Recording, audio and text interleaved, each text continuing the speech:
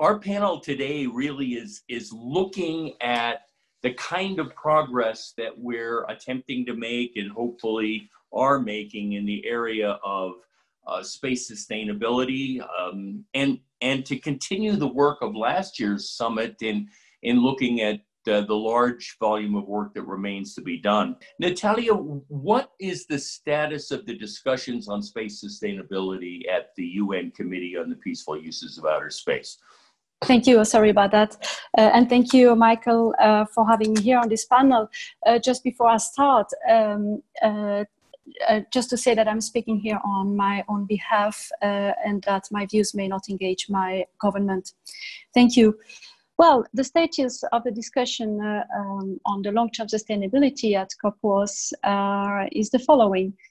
We had last year a milestone moment as the COP agreed on 21 guidelines on the long-term sustainability of outer space activities that it had been working on for 10 years. And you can imagine 97 member states having to agree per consensus on every single word of those 21 guidelines and the preamble, by the way. So it was a great achievement, also because at the same time, COP decided to pursue work on the long-term sustainability by establishing a new working group with a 5-year mandate to work on 3 elements. And the first is the implementation of those just agreed 21 guidelines. The second is capacity building, which will help in the implementation of the guidelines. And the third element is addressing new challenges to outer space activities. So that was last year. Those decisions were endorsed by the General Assembly of the United Nations. And this year, the Scientific and Technical Subcommittee actually did an attempt to launch the work of this new working group. But unfortunately, member states could not agree on the composition of the bureau leading this group. So that is unfortunately the status. And then, of course, the COVID pandemic broke out around the world, and the sessions of the legal subcommittee of COP and of COP itself in June had to be cancelled. So unfortunately, the multilateral discussion have been stopped since February. That is the status for now, Michael. Well, thank you, Natalie. I think it would be interesting to hear from Dan about the work that they're doing in trying to provide private sources of data about what's going on in orbit that can be part of these discussions. What's your update, Dan? Yeah, Michael, thank you. And thank you and good morning. And I'd like to take just a minute and thank the Secure World Foundation for hosting this event. So, the space industry is going through a once-in-a-lifetime change, and focusing on sustainability, keeping the focus there is absolutely critical. So it's an honor to participate here. As kind of a way of getting into Leo Lab's activities, I want to start by saying one of the most impressive aspects of this conference is really the breadth of interested parties. We have UN policymakers, we have regulatory leads, we have space agencies, scientific entities and commercial firms like Leo Labs and the defense community too. And we're all here to talk about sustainability. And the big question is why? And I'd say that the 2 reasons are, first, we all sense we're on the verge of something big, something unprecedented. It's kind of nothing less than the expansion of human civilization and infrastructure into space, starting with Leo. And the second is, we're here because we know there are risks that come with this change, and we know they're not well understood. And 2020 looks to be the tipping point for all of these activities. So, at Leo Labs, the big thing that we're doing is addressing the lack of data about all of these risks. So Leo Labs is the commercial space situational awareness and space traffic safety platform for Leo. We've developed radar technology that we can deploy very quickly. And in fact, our latest radar I'm showing here in the background, it's the Kiwi Space Radar that we opened up last year in New Zealand. We have a radar, a similar radar in Costa Rica that's underway. We're in the middle of construction, and we expect to get the number up to 6 over the next year or so. So we're on building number 4 right now. So this is truly a unique data source, and it's designed to track a small debris down to 2 centimeters in size, because that debris is a critical element of space sustainability. And on top of that, the other aspect we're doing is a software platform and using that to report on important events in space. So, simply generating radar measurements isn't enough. So satellite operators, regulators, defense organizations, insurance underwriters, they all need to know what's actually going on in LEO. They need to know the risks. So we operate a cloud-based platform that turns the radar measurements into alerts and analytics and real-time reports. So in terms of us, kind of milestones we had earlier this year, we launched our commercial collision avoidance service. It's responsive, it supports reporting to all stakeholders. We also completed a rendezvous and proximity operations service, and we're supporting some of these new launches, some of these rideshare launches. We've used these capabilities to publicly report on a few events, including a risky conjunction involving 2 derelict satellites, a breakup of an H-2A rocket body, new debris from the Resurs-01 satellite, and some rapid tracking of some of these rideshare launches. So, what we see in the market is there's a lack of data about what's going on in space, and we're there to fix that. And so that's what LEO Labs has been up to. Well, thanks a lot, and that I think segues pretty nicely into a question for Joe. The difference in some cases between a derelict satellite being a piece of debris and a functioning satellite could be on-orbit servicing, and you know a little bit about that. So why don't you give us a sense of what your work is doing to contribute to space sustainability?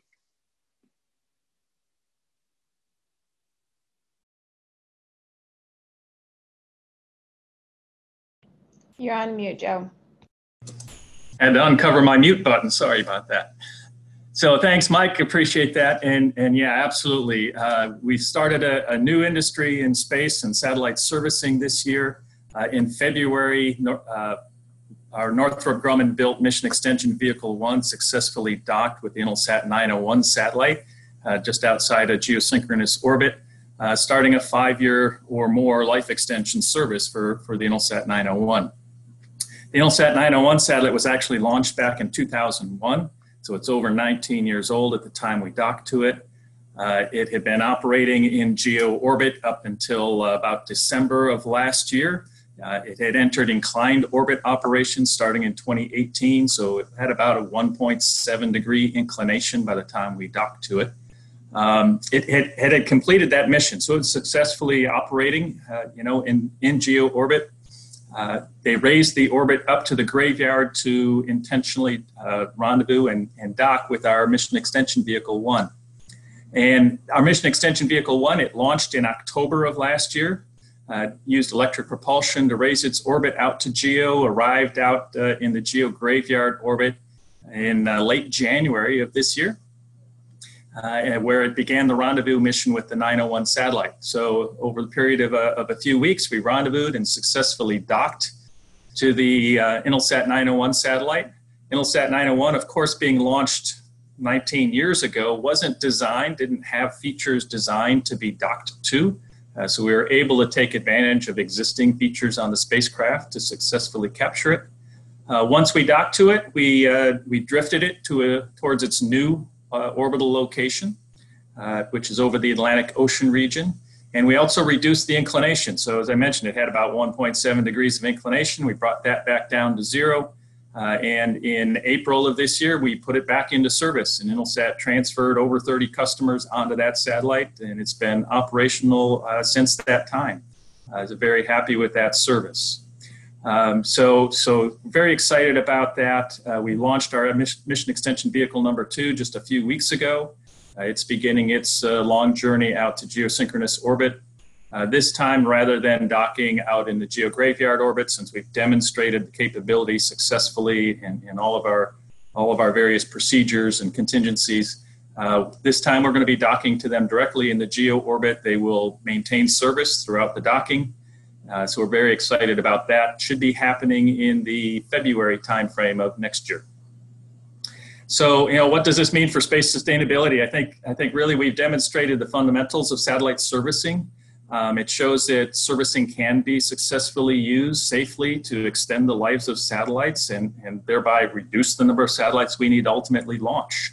I think it's really paving the way for even greater servicing capabilities that will enable us to extend the lives of satellites, again, having to launch less objects in space to achieve the same capabilities or attain totally new capabilities as well that will all support sustainability. Well, thanks a lot, and thanks for managing to not create more debris. As people kept worrying that you would, you pulled it off well, and as you say, I think it's a demonstration that this technology has a future. Diane, you're in the position of having to try to turn all of these new innovations and developments into policy. What's life like now at Commerce as you try to do that, and what's your own vision for how we're doing at this point in 2020? Well, I think that we've made a lot of progress. To answer the question that sort of drives this panel, and I think what I'd like to do is first address the three initiatives that Natalia brought up with regard to LTS and relate them to the work of our office, the Office of Space Commerce, but also the Department of Commerce writ large. So for instance, for implementation, we're very much involved in working with the directives at Space Policy Directive 3 and all the tasks that it's given to us, but also to the interagency. And this brings us right into dealing with the good work of LEO Labs. When we talk about SPD3, we talk about an open architecture data repository, but we also talk about leveraging commercial capabilities. And I think LEO Labs is an excellent poster child and role model for how that can develop. I think, something that Dan left out when talking about some of the really innovative work of LEO Labs is the role of LEO Labs in some of the regulatory processes down in New Zealand. And I think that's something that this particular group would, if they don't know about it, they should know about it, because there is an element of compliance with the regulations that LEO Labs is helping that government work with. And I think that's incredibly innovative and something that we're paying attention to. Then the second thing that Natalia brought up was capacity building. And certainly my office is very involved in outreach. We work with industry, we work with all parts of the executive branch and really the entire government.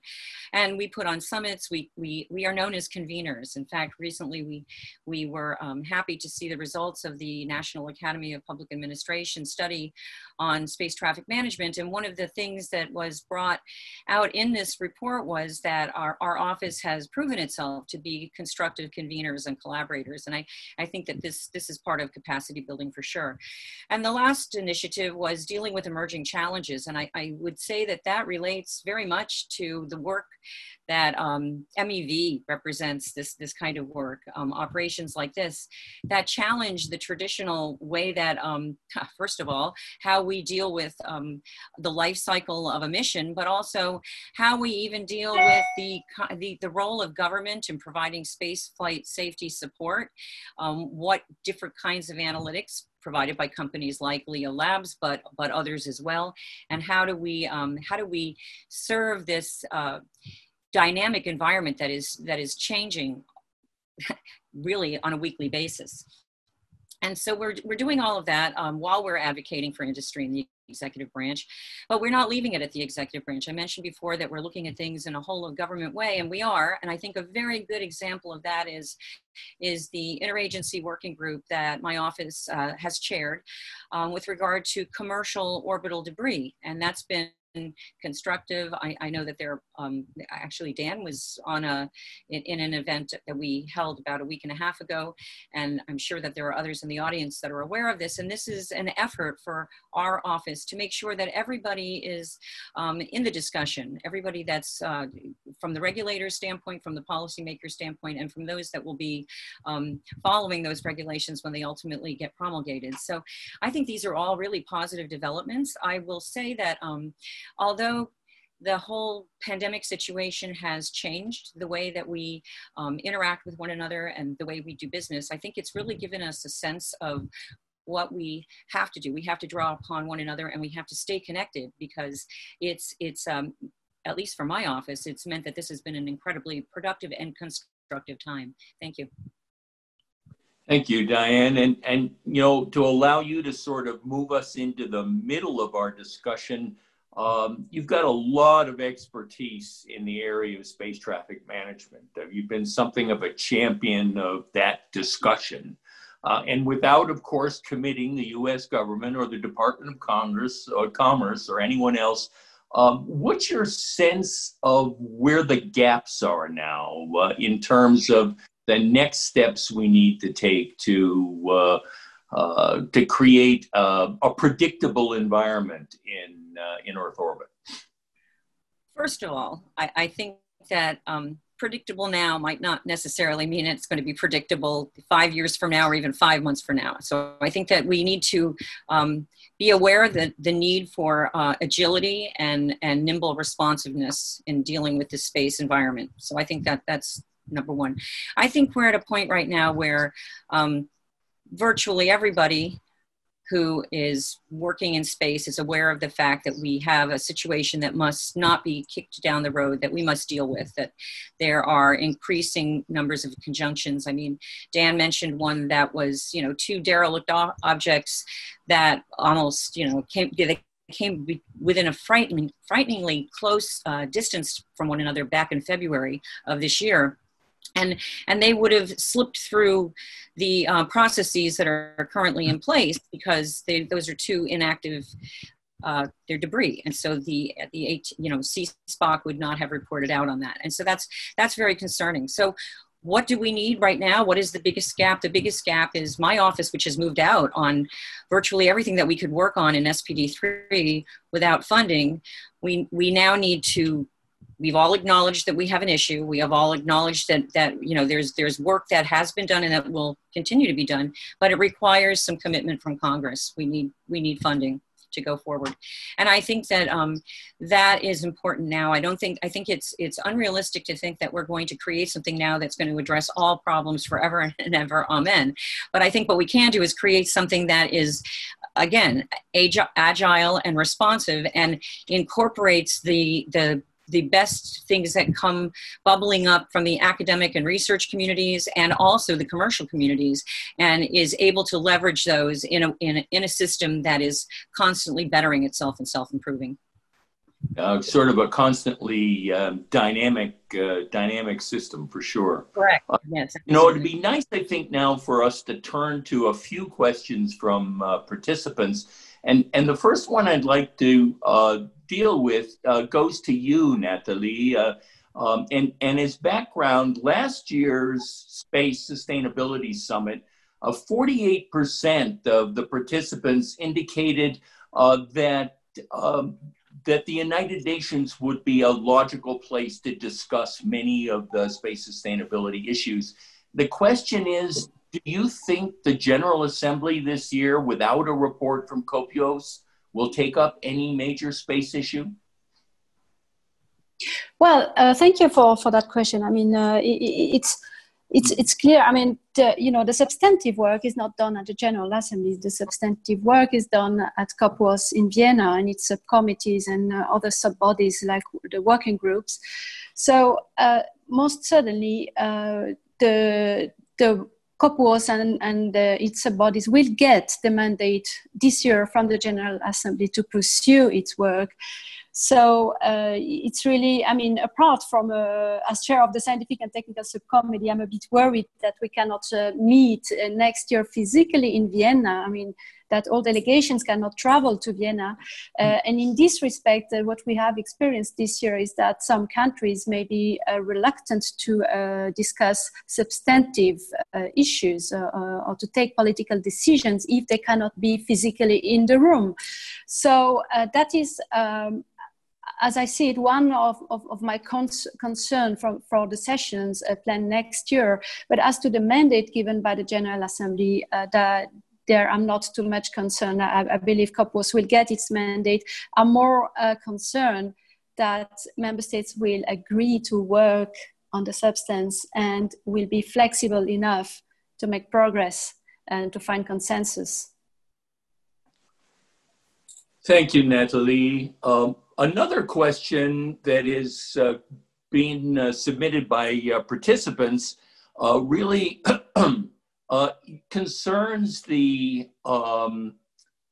question for, really it's a question for Joe Anderson about how you mitigate the risk of complications when docking at the GEO rather than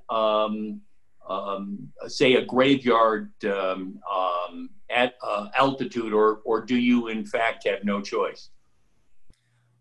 Well, yeah, let me address that. So the image over my head here is from MEV-1 as it was approaching the Intelsat 901 satellite.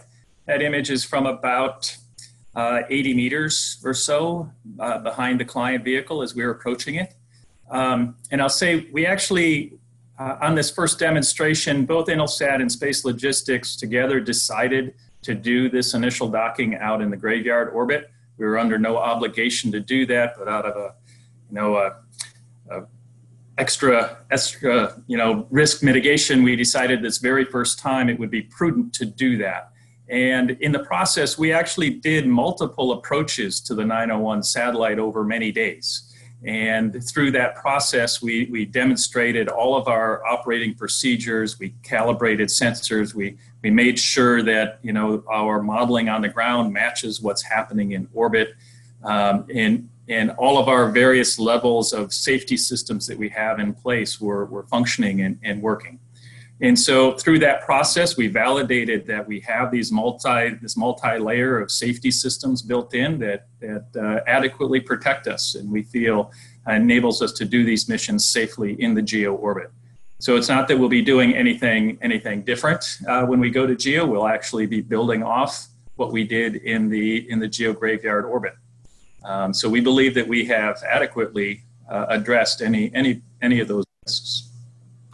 Are there any plans for an MEV-3? Right now, Space Logistics does not have plans for an MEV-3. We do have some customers we're talking to that are perhaps interested in owning an MEV to manage within their fleets. But Space Logistics is currently working on our next generation system, which consists of a mission robotic vehicle and mission extension pods. So they're small propulsion augmentation devices that can be installed on existing satellites in GEO to extend their life. So that's our next generation system. We're developing that in partnership with DARPA, who's supplying the robotic arms for that mission. So that's really our focus for servicing going forward, and it really drives us into the next generation of capabilities for satellite servicing in sustainability. Well, thank you.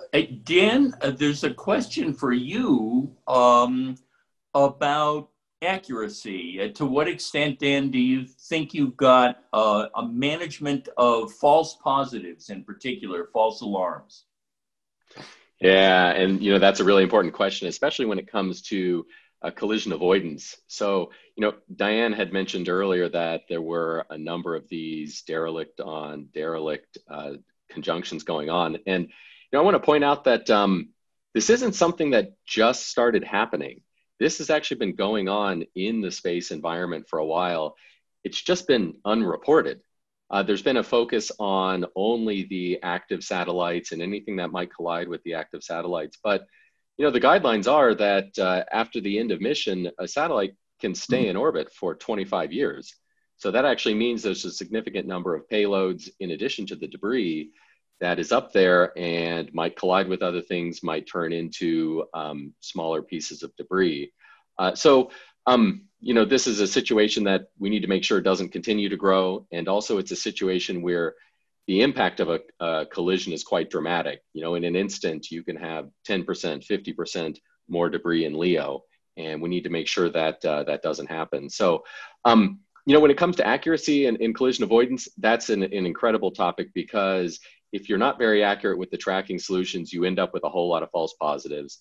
And then if you're a satellite operator, you end up in a really tough situation that either you can spend all day, every day maneuvering to avoid every possible collision, or you can kind of shut your eyes and just, hope for the best and ignore it all. And neither one is a good approach. So, when we focus on tracking, we're really focusing on making sure we're tracking a satellite or a piece of debris to better than 100 meters. And that really enables us to give satellite operators a good feel for, is this upcoming conjunction high risk? Do I need to move the satellite, or is it one that I can safely ignore? And along with that accuracy, I'd say maybe what's even more important is transparency, and specifically letting the operator know how well is that object, is that piece of debris being tracked. No data is perfect. Nobody can promise perfect data, but we can at least promise a really good assessment of how accurate it is. And so we've baked transparency into our services from the beginning. Well, I think as we transition to looking at gaps, we can actually pick up a number of the themes that are showing up in questions. It would appear at the current time as if some of the gaps in space sustainability center around a lack of space traffic management consensus around the world, an uncertainty about the technologies and the applications of active debris removal, and standardization. To what extent do you cripple innovation by standardizing things well enough so that you don't have to invent new approach methods for every object that you're approaching? Let's start off maybe with you, Dan, talking about your vision of how we fill these gaps. Yeah, a very important topic. And is this this new space revolution, this business revolution is moving forward. One thing we can be very certain of is there's just going to continue to be a lot of change. It's a lot of new launch vehicles and launch locations. It's a lot more advanced capability. So MEV-1, MEV-2 are great examples of extremely capable, innovative new satellites. And just in larger fleets too. So with SpaceX's Starlink constellation, it's the largest fleet of satellites we've ever seen. And I think 2020 is shown to be a tipping point. This is all going to keep going. So, one big gap that we saw in the market is this lack of data, just understanding what is going on in space and keeping a very close eye on everything that's going on. Basically, accountability and deterrence really start with making space transparent, making sure there's no place where activities can occur that won't be reported on. And so that's a big part of why we're building out this global radar network, to be able to report on satellites, on debris, very frequently, many times per day. The other big thing that I see that's missing, at least in the US, has been a regulatory agency to take the lead on really establishing the new norms and establishing what it means to be a safe operator in space. And I know the Napa study was mentioned a little bit earlier, and I just want to foot stomp that one. I think that's a very critical report, and it really lays the groundwork for moving forwards and making sure we do have a regulator. And I think the Department of Commerce is very well suited for that purpose, to take that lead.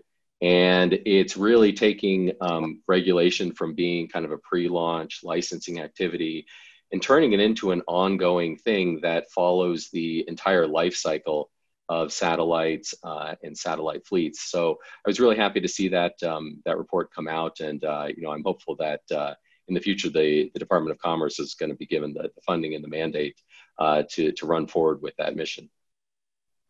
You know, last year's panelists placed a lot of importance on satellite operators revealing the position of their satellites, that publicly publishing that information. How would you integrate with that kind of published information? Verification, confirmation, how would that affect your business? Yeah, and actually the new space community by and large has been pretty good about that, getting satellite positions out there. One of the ways that we're actually doing it right now is satellite operators some of the satellite operators send us their ephemerides, so where their satellite's going to be, including maneuvers, and we use that to actively look for conjunctions and screen conjunctions. And that's absolutely critical because without knowledge of where the maneuvers are going to happen, where the satellites are going to be, you don't have accurate collision avoidance. And along with that, we're able to screen one satellite operator's ephemeris against another. So basically, if you're planning some maneuvers and another person's planning some maneuvers, those can get cross-checked against each other. And I think what this really points to is the space industry is rapidly adopting modern computing architectures.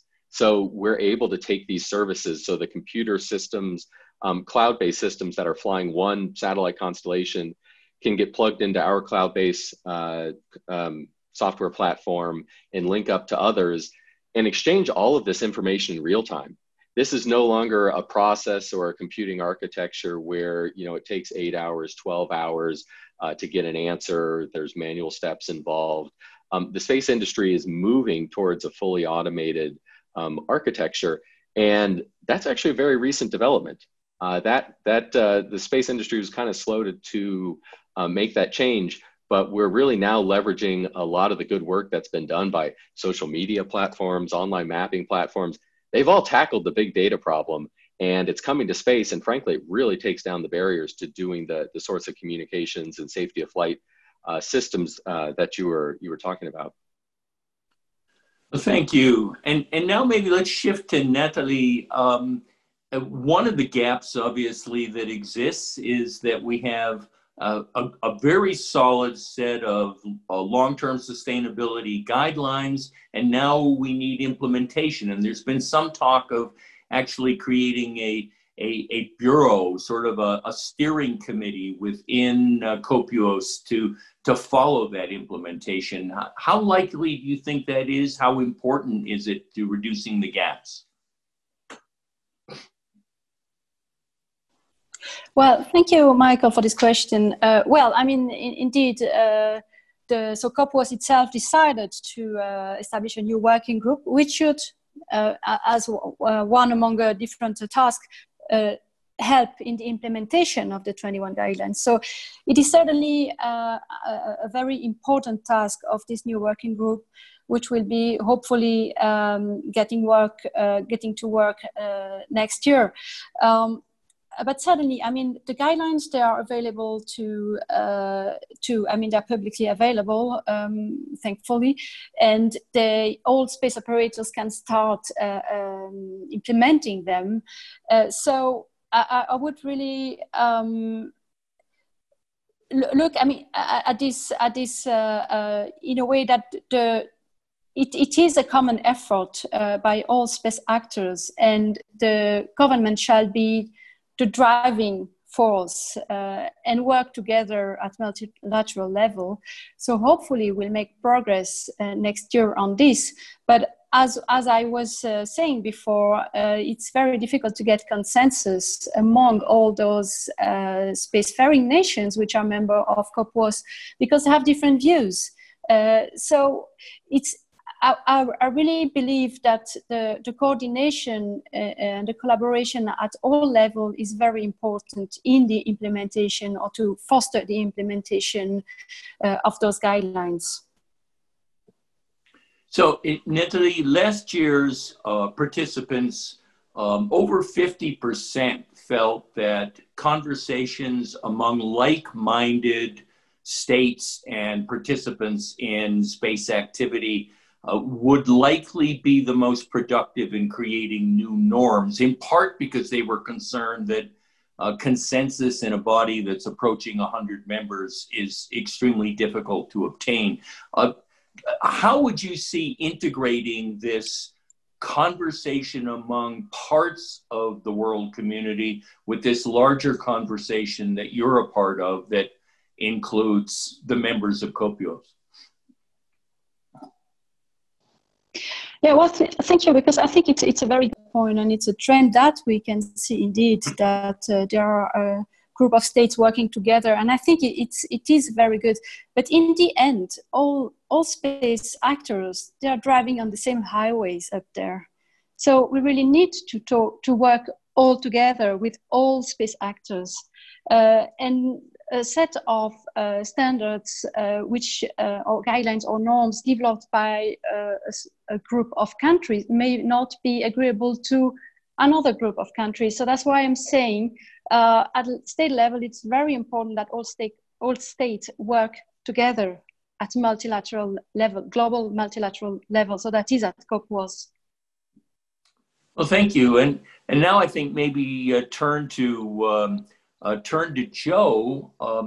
And one of the gaps that was pointed out by last year's participants was the problem of delay and deorbiting derelicts.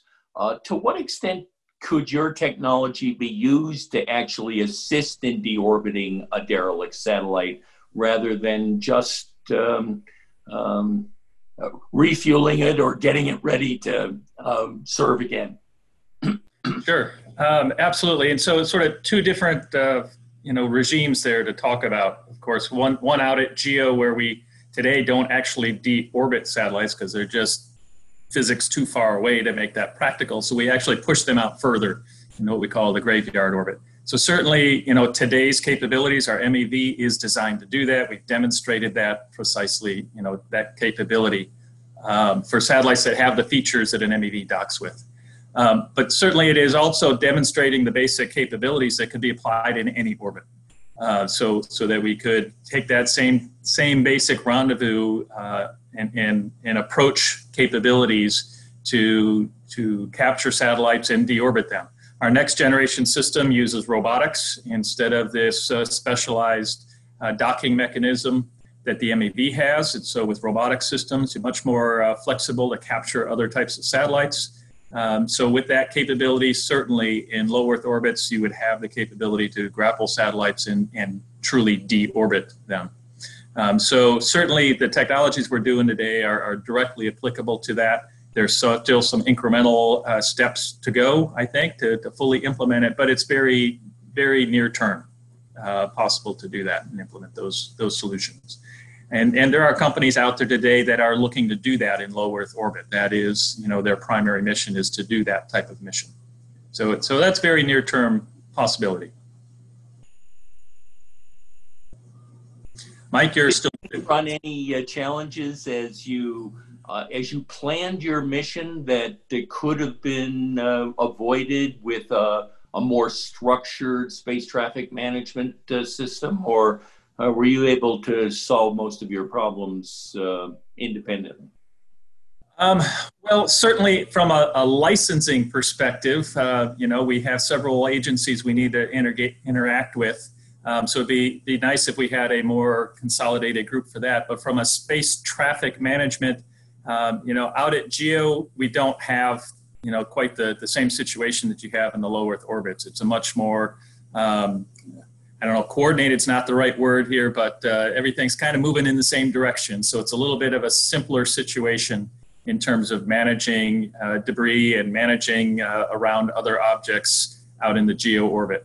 A lot more space out there. It's not quite as congested, of course, as LEO and MEO orbits as well. So we really did not encounter too many issues. Now, one of the challenges we did encounter is doing this first mission out in the graveyard orbit is we're actually drifting relative to the Earth, right? So we're drifting across the arc, behind other geocommunication satellites. So we had to always be maintaining assurance that we were not causing interference with those communication channels of satellites we would be drifting past. So, you know, one of the things that will actually make it simpler at the geo orbit is the fact that we won't have that constraint that, you know, watching at what time we're communicating with our spacecraft as we're doing the approach. So any plans to eventually try to handle the great gridlock in the sky in polar orbit? Today we don't have any plans. Certainly, you know, it's on our roadmap for developing the capabilities and working in the LEOs and GEOs and other orbits. The challenge we're facing there is we're a commercial company. We're doing this, you know, as a service, and so we need paying customers. And today there just isn't the economic incentive for us to go to those orbits. So that's really one of the real challenges that I think we face, and one of the big gaps that we're looking at here between, you know, the desires of you know, active debris removal and long-term space sustainability, and the economic realities of commercial businesses trying to implement those things. So it's one of the challenges that we face, I think, in the industry for the long term. So looking at the questions, there's a question for all of the panelists, and we'll maybe keep you on here for a minute. But what real progress have you seen in space sustainability in the last year? What advancements or activities drive your optimism that we're making some progress?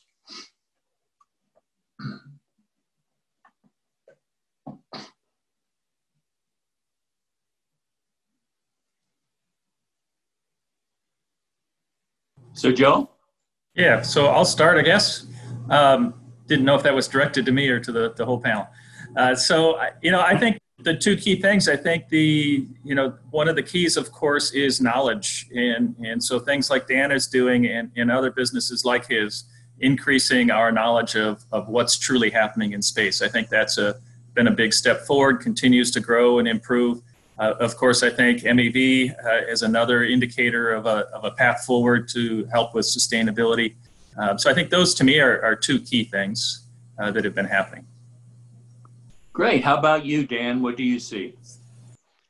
Yeah, you know, two things really come to mind. To me, one of the big issues in LEO is the large amount of debris, and specifically the untracked debris population. You know, so the numbers are quite amazing. There's about 14,000, maybe 15,000 objects tracked in LEO today. The majority of that's debris. But there's actually 20 times more stuff that's smaller, down to 2 centimeters in size. So roughly 250,000 objects. They're not tracked today. So a lot of the space sustainability discussion is really focused on 5% of the risk, the large stuff. And one of the big things we've been doing, when we founded the company to track the 2 centimeter debris. And so when we built the Kiwi Space Radar, that was the first proof point of the radar technology that we launched the company around to track the small debris. And we're now rolling out more copies of it around the world. So I'm really excited to see the next radar, the Costa Rica radar, come online and be able to track the 2 centimeter debris and work all that information into space traffic safety. The one other thing I wanted to bring up is we had an interesting ongoing work with the New Zealand Space Agency. They're now using the sustainability and space regulatory platform. And I think this is the first example of a regulator really keeping an eye on what's actually occurring in space. So they're using real-time data coming off of our radar network to watch all of the satellites that have been launched out of New Zealand and understand their compliance and understand their activities in space. And that's a really important shift. You know, that's a shift from only looking at pre-launch licensing activities to keeping an eye on the activities in space. And I think that's going to be a really important direction to keep going with, because we're going to see a lot of innovative new activities. We're going to see certain orbits get more crowded than others. And that's going to require updating the best practices and the regulations. And all of those are going to be best if they're really based on the realities, if they're based on the data about what's actually occurring in space. So I was really happy to get started with that space sustainability and regulatory platform. And I'm hopeful we will see a lot of similar activities around the world over the coming year. Well, Diane, you've got a government seat to look at some of these issues. Where do you see the progress in the last year? Well, I think there have been more focused conversations, but also more focused operations. I think we're seeing that in things like the MEV and also Lea Labs, but also there's something called SAC-T, which I know Lea Labs has had a pretty big role in. That's the Sprint Advanced Concept Training, and it's a training initiative that's put on by DoD, but my office has also co-sponsored this, and it involves more and more of the commercial sector, and I think there's been a lot of progress in understanding just how different scenarios can be responded to, how different capabilities, different observational capabilities, and then also different analytic capabilities can factor into making the space environment, making better predictions and make more actionable information and better decision making ultimately. And I think, that's also revealing some of the things that really require some research right about now. We need to start working on how to fuse some of this data, and that implicates some of the standards work that you talked about before. And I just want to make the observation that standards don't have to be limiting or encumbering on industry. Instead, in the US, industry is required to make input into standards development. But standards are great because they're grounded in operations, and there's much more progress in the standards development with regard to our sector. And right now there is even in ISO, there's a standard that's been proposed. I believe that the proposal's been accepted for space traffic coordination and management. So that's a big development I think needs to be noted. And this understanding about how the data works together and the kinds of things that are coming out from the SAC-T events is also something that we're taking into this first phase of our open architecture data repository. So we've been working with the NOAA Big Data Project in much the same way that Dan was mentioning, that these are really big data challenges, not really specific to space, but they have cropped up in a number of different contexts. And we're starting to understand that some of the things that have been sussed out in other contexts will be very useful to us in space and putting these things together. So to that end, we've already got the Space Weather Prediction Center data in our big data project. And say hello to my dog Gigi.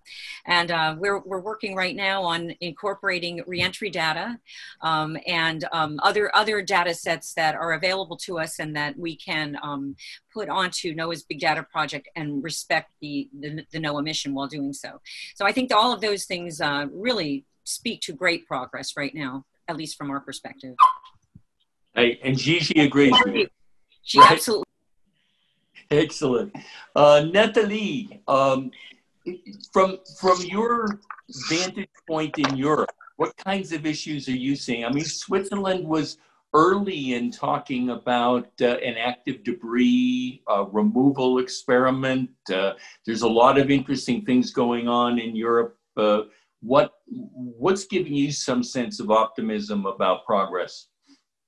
Yeah, no, thank you. I think I'm very happy because I had prepared a few examples from Europe actually. So maybe the first element. I mean, the European Space Agency established a new program on space safety a year ago. I mean, at the Ministerial Council in November last year, and in this new program, you have several elements. One ADR mission, one called the ADRIOS, the CREAM mission for automated collision avoidance services, and also on space weather. So on several areas pertaining to improving the sustainability of space activities, you'll have new missions from ESA's side.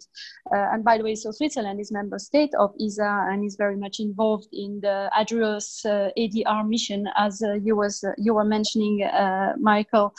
So that's I think, and I also heard recently an example progress.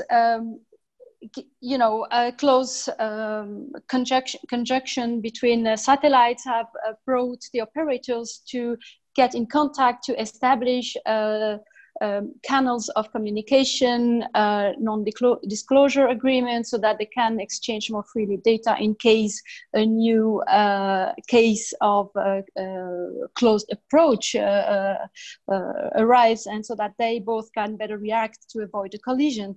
So I think it's a progress is being made by a collection of small steps by all actors, and obviously we see also the new kind of activities being developed by the private sector, as we hear from Joe and Daniel, and it's good to see the private sector arising in a type of activity like on-orbit servicing, like SSA, like also early warning in case of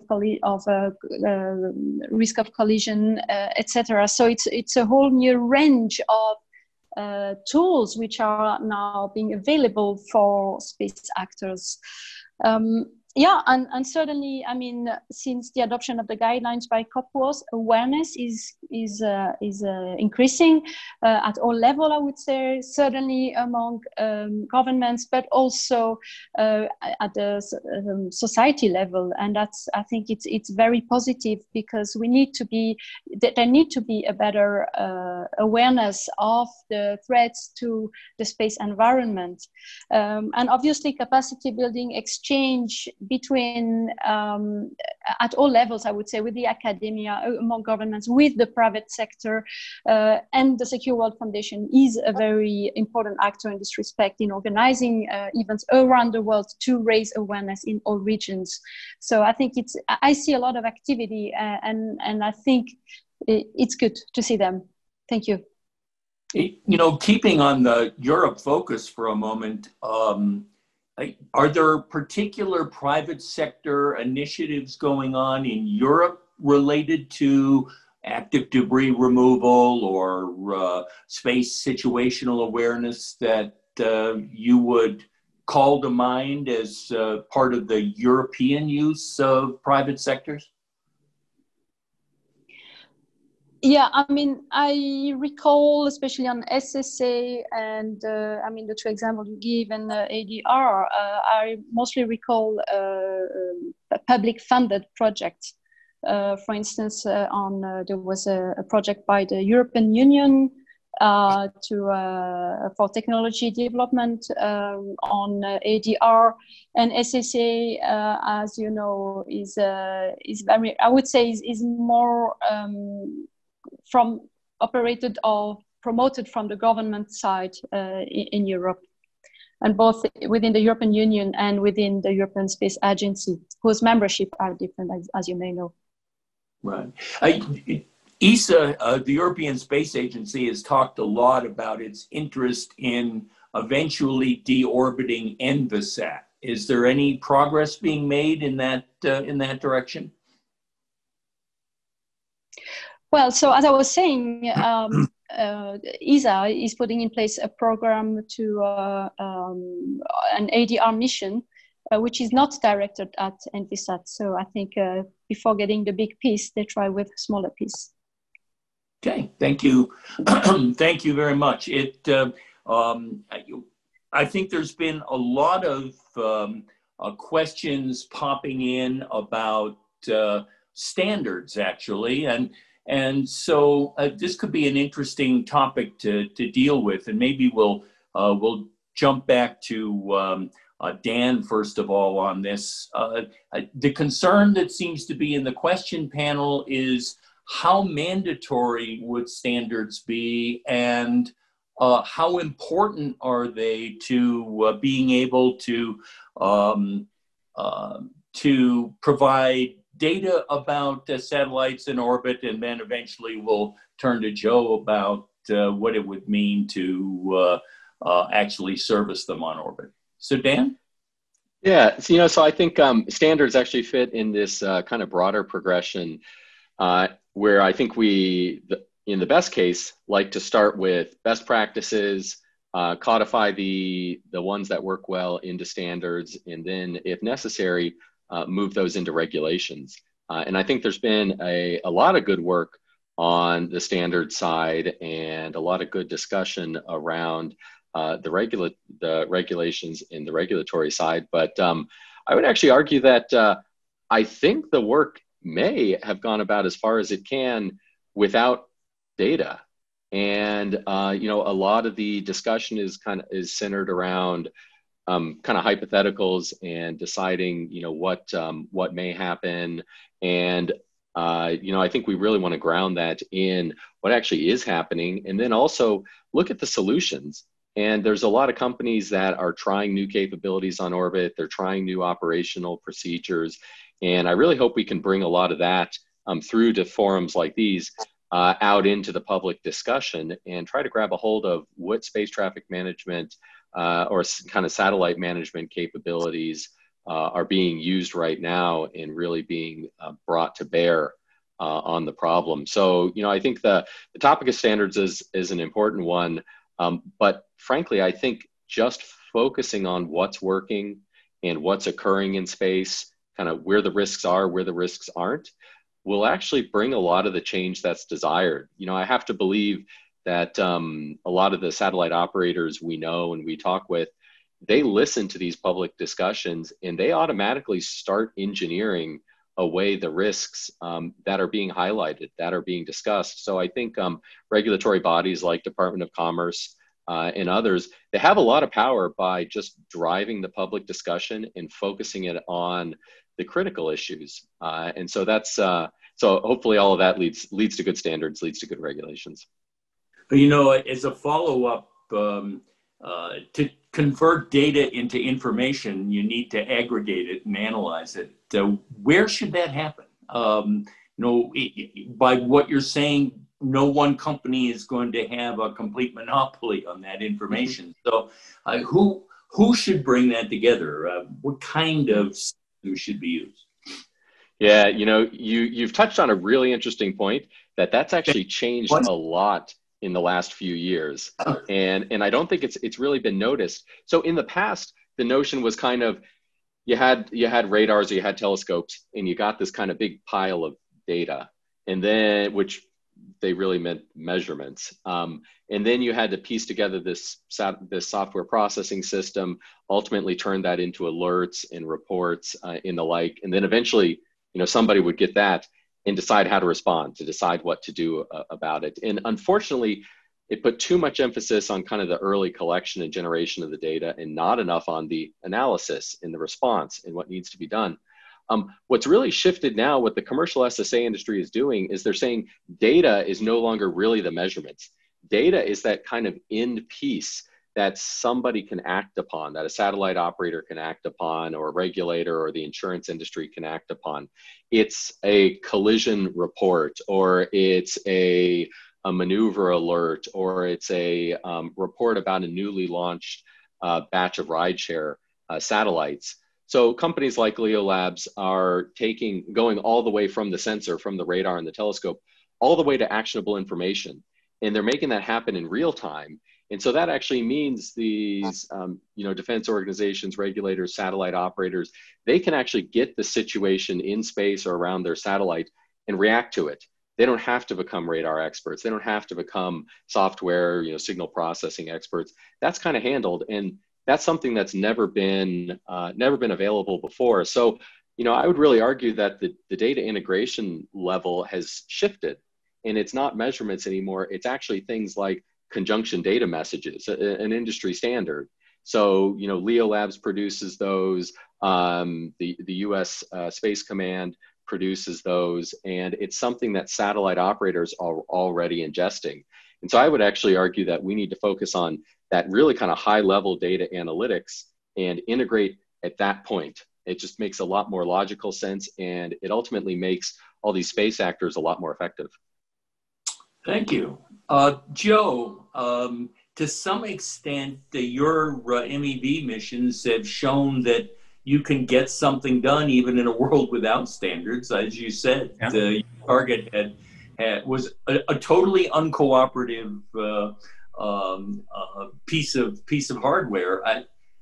To what extent do you see standards becoming a part of the issue of the future of on-orbit servicing? Are they necessary? What's What's your observation from experience now? So yeah, currently we feel that probably 80% of the satellites in GEO are addressable with the technology that we have for capturing satellites using the liquid apogee engine in their launch adapter ring. But that's not the way forward, right? That's not the way to continue doing things. And I do believe standards play a very important role in that future for satellite servicing. It is a difficult question, though, how to do standards in this area, right? So standards will help us grow the market. It'll help us grow the serviceability and sustainability of space. But on the other hand, if standards aren't done right, they can also inhibit innovation. So it's finding the way to do these standards in the right way that, you know, enable the market to grow, enable the capabilities to grow, to enable sustainability, while not diminishing that innovation. So that's the real trick. I do think there are a couple of key areas that standards would help in the very near term, and those would be in the area of refueling interfaces for future spacecraft, that after 2024, every new spacecraft, just from a commercial perspective, not a regulatory, shouldn't be mandated, right? It should have refueling valves on them. Should have a power and data port, like a USB port on your computer. And with those two basic interfaces, you can do so much and extend the capability of your satellites and reduce risks tremendously by having those two key features. So if we had standards so that every satellite manufacturer use those same interfaces, it will greatly improve, that sustainability picture. But trying to figure out how to do those standards while not hindering innovation is going to be the challenge. Well, Diane, probably if this were a physical conference, every eye in the room would be focused on you as a regulator. There's a lot of concern in the comments and in last year's discussions that if standards were incorporated in regulations, it becomes stifling, the whole innovation issue. What's your sense of what role government and the private sector will play in the standards discussion going forward? Well, first, Gigi's been very loud in reminding me that I need to address the international piece of things. She was very, very disturbed that I neglected to bring the international piece. So with regard to standards, let me first say that it's standards, the best standards, come from operations. They're grounded in practice, but they're also grounded in things that are truly happening. So they really do represent a bottom-up approach. And in determining standards, to make sure that these are standards that are going to be useful to the community, it's very important that industry have input. And this is one way to avoid having cumbersome standards that are either not achievable or not based on, that they're not underpinned by really well thought out technical analysis.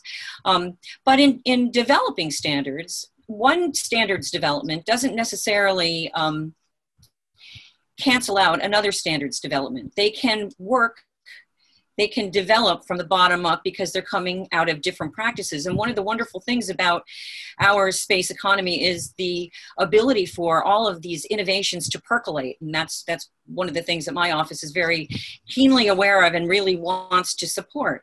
So let me bring to your attention two pieces of this bottom up operations-based standards development approach. One, when you're talking about performance-based regulation, you can determine what the outcome is that you want to achieve and then use some sort of identifiable, replicable standards or criterion to get there. And you're not locked in on just one. So this is why I say being able to develop more than one way to skin the cat can be very useful for the community as it determines, and it fits right in with a light touch performance-based regulatory framework.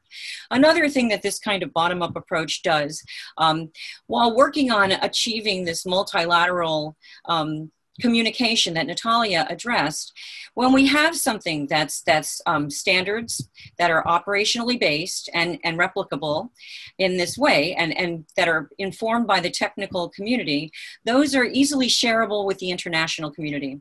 And that's something that you see in SPD3. You see that, you know, some of the standards development work that the interagency is directed to engage in is to inform the international community going forward, so that our activities aren't happening by themselves, so that they're integratable, and so that some of the challenges with regard to the analytics and the messaging and how, you know, what an operator needs to have in place in order to even be able to take in the information, that these things are known and in a transparent way, but they're known in an international community.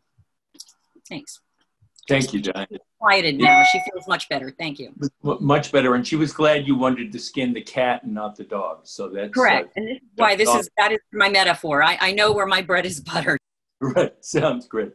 Sounds great. The one interesting theme in the questions is the theme of how space situational awareness in particular is treated when you happen to stumble on or discover military assets. So maybe we start right off the bat with Dan, and how complicating is it to your life that some of what you're going to see is stuff that some people don't want you to see? Yeah, good question. And a lot of the kind of discussion in the industry has focused on that in the past. I actually have to say it's a little bit of a misdirection, because, you know, the biggest challenge for space traffic safety and space sustainability is really the debris, is really the derelict satellites. So, you know, there are 14,000, closing on 15,000 objects in LEO being tracked today. Over 12,000, about 12,000 of those are debris, derelict satellites, pieces of debris, fragments of satellites. The portion of objects that, you know, may be military in nature is very small compared to that amount. And then on top of that, you add in small debris, the stuff down to 2 centimeters in size. And now, rather than looking at 12,000 pieces of debris, you're actually looking at about 250,000 pieces of debris.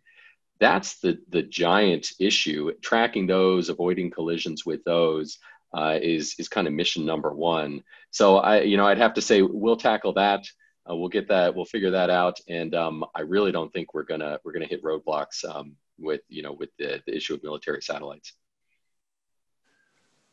Well, Joe, as you wander around the graveyard orbit and GEO, you're going to see a few military assets. What kinds of protocols do you need to have in place to deal with that, and then also maybe to recognize when one of those assets may be posing a hazard?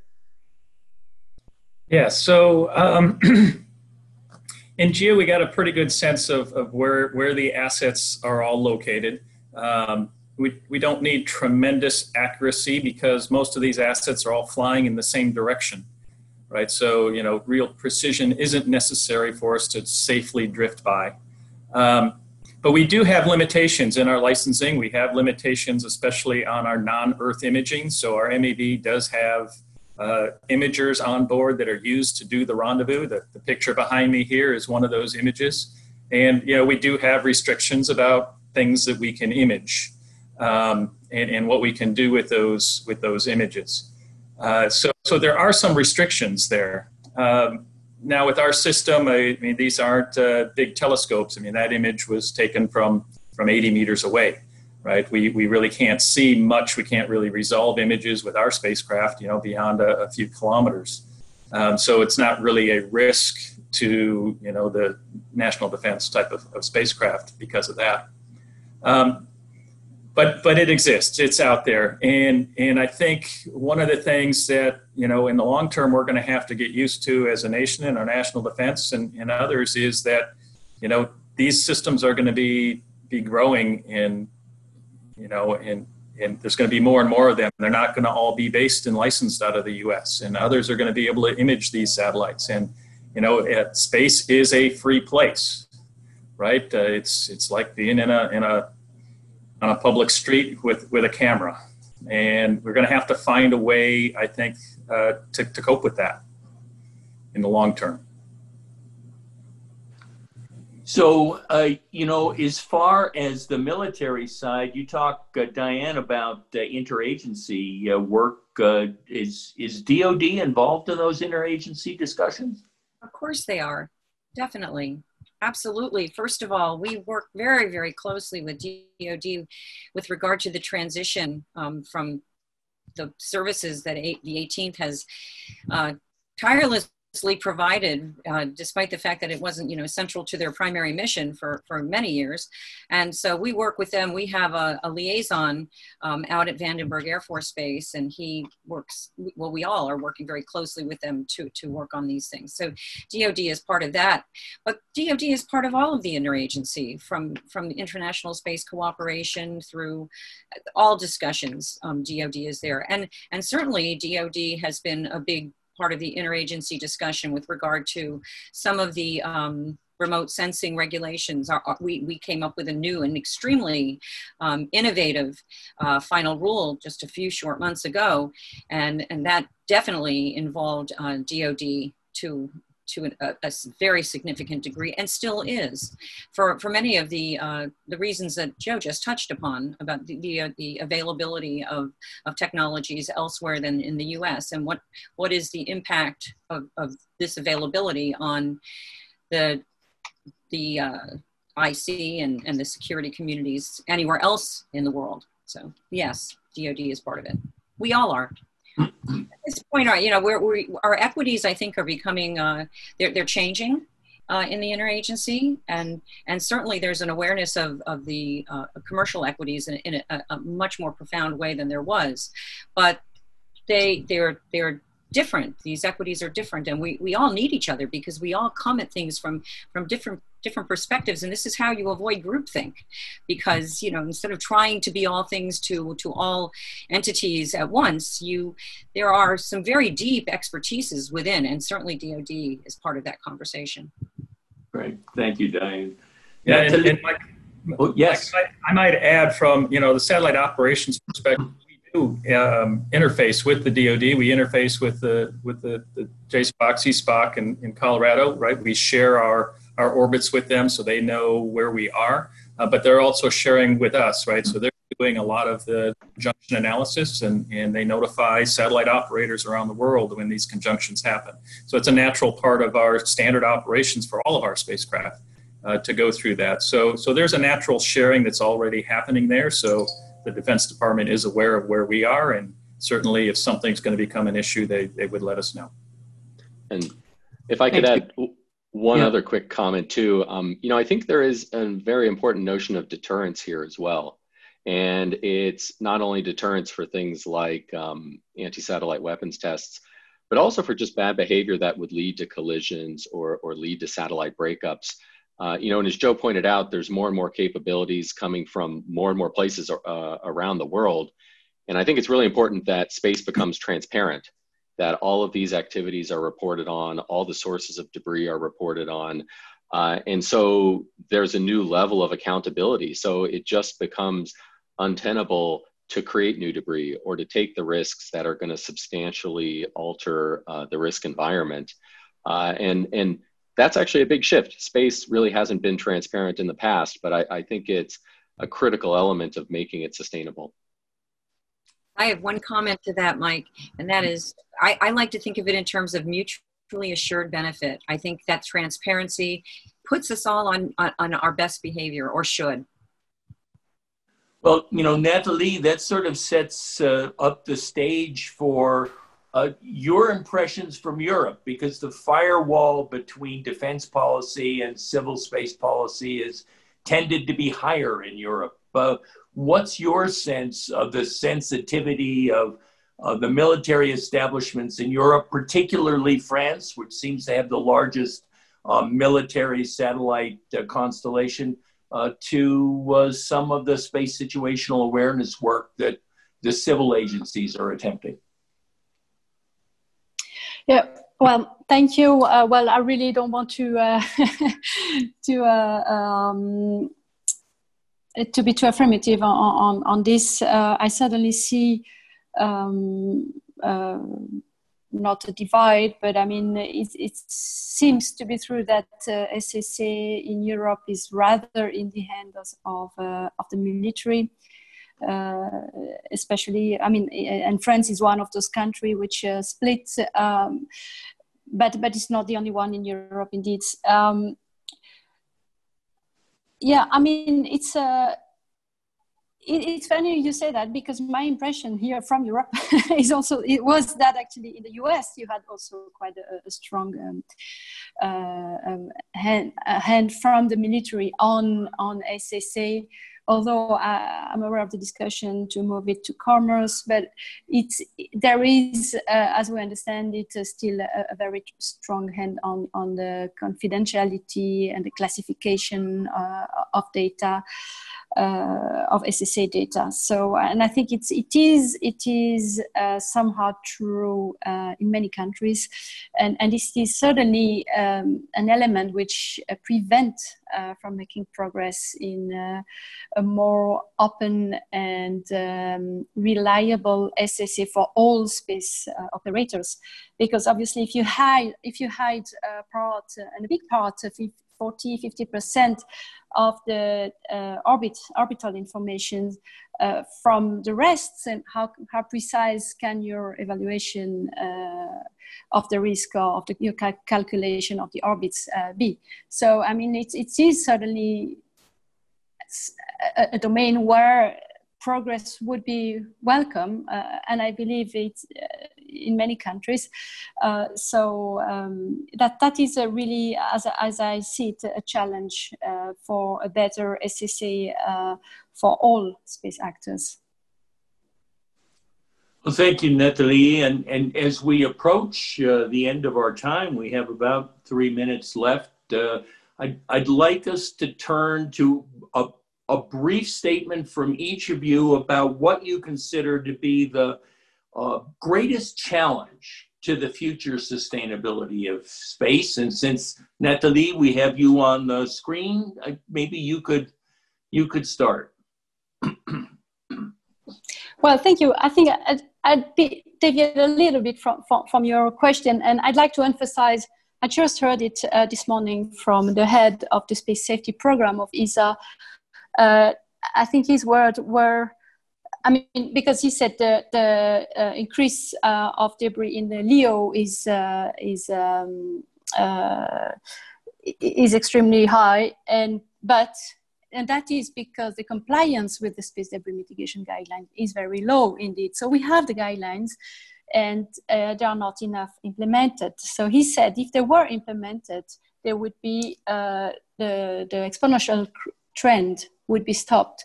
So that's a good news. We just have to implement the guidelines. Thank you. Thank you. So Joe, what's your take? The biggest challenge in space sustainability? So I think the biggest challenge we face is a gap between the economics required to foster and grow the space economy and the economics of implementing, the ideal solution for indefinite space sustainability.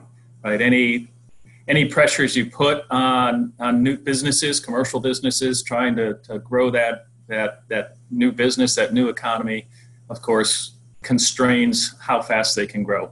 So to me, that's the biggest challenge that we face. Okay, Dan? Yeah, I think this revolution that's going on in the space industry is creating extremely rapid and extremely positive changes and getting a lot of new satellites up there. And I think the biggest challenge we have is actually making sure kind of every other aspect of the industry, and especially space traffic safety norms and in monitoring and compliance keep up. And we don't get ourselves locked in a very rigid way of implementing, say, new norms or new regulations, but instead are able to keep an eye on what's going on in space and adapt very rapidly. So I think it's kind of keeping abreast of what all the the engineering firms in the private sector are doing, all that great rapid work. It's going to be a challenge. It's going to be a sprint that's going to go on for a while. And Diane, if you could wrap up with the minute we have left. Okay, well, I would say that for our office, the biggest challenge is funding. But for all of us, I would say that inaction is the biggest challenge, and that can come from either being overwhelmed, too many false positives, or also from complacency. And so I would say that those would be, one would be writ large inaction, and the one that's most immediate to my office would be funding. And thank you so much for this opportunity. Thank you, Diane. And so we've come to the end of our panel. I hope that you carry away a certain amount of optimism about the possibilities and a certain sense of caution about overcomplacency.